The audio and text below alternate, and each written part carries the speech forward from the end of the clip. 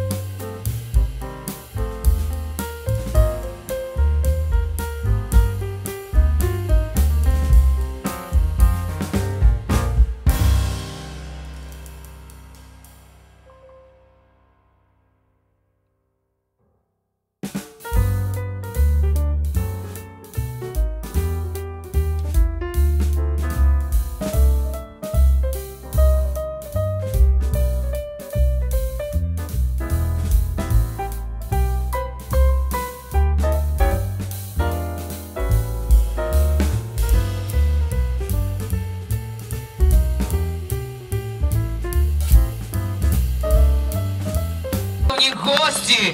Доброго дня, шановні жителі древнього Києва! Саме сьогодні ми з вами збирались дійсно в унікальному та в історичному місці. Вас просим всему по покрове быть, а еже глаголица Пресвятой Матери Богородицы покровом быти роду человеческу, ибо так возглаголит Творец, ежевися на кресте.